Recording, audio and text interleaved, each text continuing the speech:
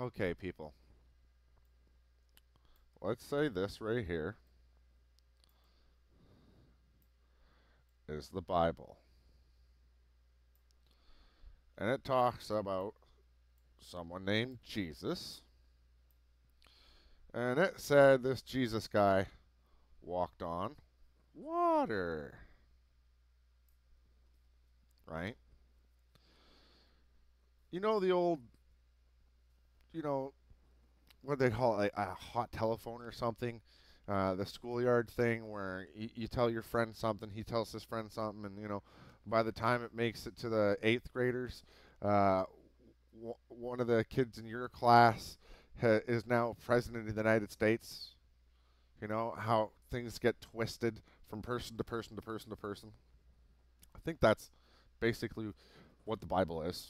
I think it's been a lot of stuff that has been twisted many times over. Probably not only by the people in the Bible, probably by humanity, which is just the way we work. So I've come up with a mathematical formula like this. Like, we got some letters and symbols, and I've been watching a lot of pirate software, obviously, and it's just I don't know, something clicked. So let's take it for what it is, a story. So we're gonna assume it's a story that's been told for some reason. So let's boil it down. So it's a story about a man, and apparently this man walked on water. Well, that's not really feasible. People don't really tend to walk on water. Let's boil it down. Let's take religion out. Let's take everything out. Let's just use some common sense. So, how would someone get across water, and why would a story be so important that people are telling it for, let's say 6,000 years plus? I know that's going to piss off a lot of people, but let's just assume this story is well older than 6,000 years. Let's just, you know, give it that one right there. Why would somebody talk about a story? Why would a story be so important to be told about a man who, you know, theologically they say walked on water? Well, I would boil it down to maybe this man was just very smart, and maybe the story just wasn't very well told, and people like to admit things to make the story more miraculous. But let's just say this man came up with something like this. Oh,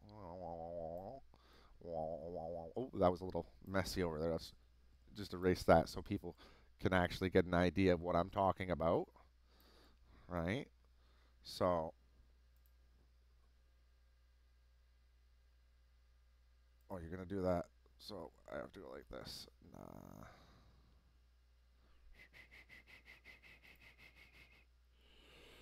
So back to what I was saying.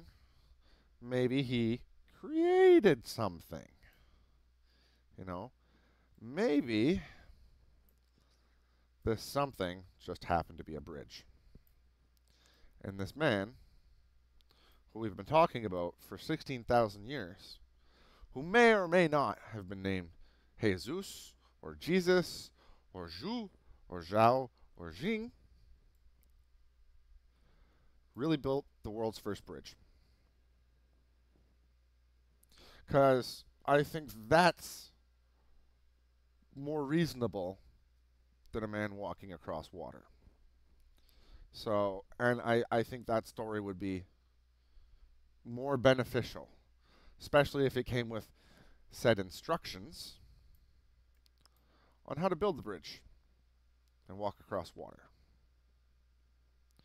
So that's I'm boiling that down to this, and I'm assuming with every single story told throughout the entire Bible or any theological text, it can probably all be boiled down to a lesson that was very important to pass on in a time when nobody wrote anything down, when the story went from person to person, and we all started playing this magical game of hot telephone.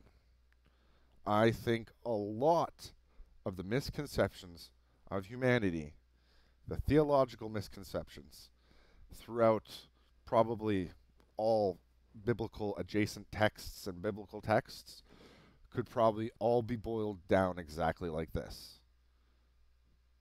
So, sorry?